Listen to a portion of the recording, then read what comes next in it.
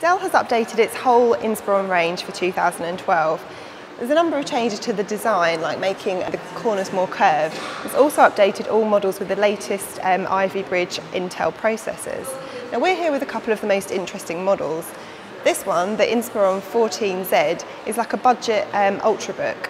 The pricing's not been announced yet, but it's likely to be much cheaper than Dell's XPS 13, its first ultrabook. The basic model comes with Intel's Core i5 processor, but you can upgrade to a Core i7. The basic model also comes with 320 gigabytes of hard disk storage. Now, unlike the more premium XPS 13, you haven't got the option of solid-state drive storage, but you do have an option with a 32 gigabyte solid-state cache for faster response times. It's got a 14-inch screen, which means it's quite a lot bigger than some ultrabooks and weighs just under 2 kilograms. But it does mean that there's room for an optical disk drive, which is something that a lot of people still really like to see on their laptops. The ports are fairly minimal, as you'd expect for an ultrabook, but it's got everything you'd need.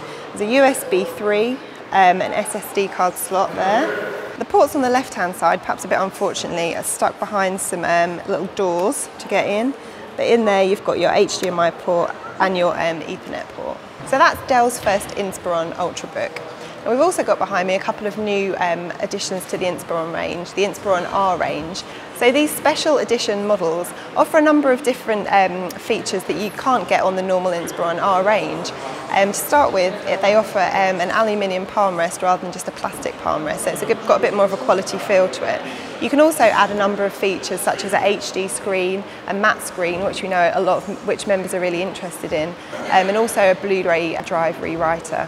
For many more laptop reviews, including results of our extensive lab testing, go to which.co.uk.